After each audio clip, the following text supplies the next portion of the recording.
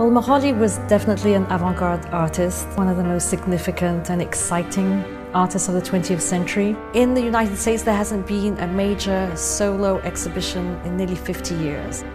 We love to pigeonhole artists and we want them to be a painter, we want them to be a sculptor, a photographer. Well, Moholy was all of these and beyond. He was a utopian, but I think he was also very pragmatic.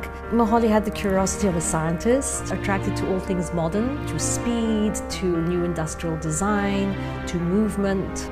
Moholy very much believed that it was important for artists to be working with the materials of their own times, whether it be with painting, canvas, plastic.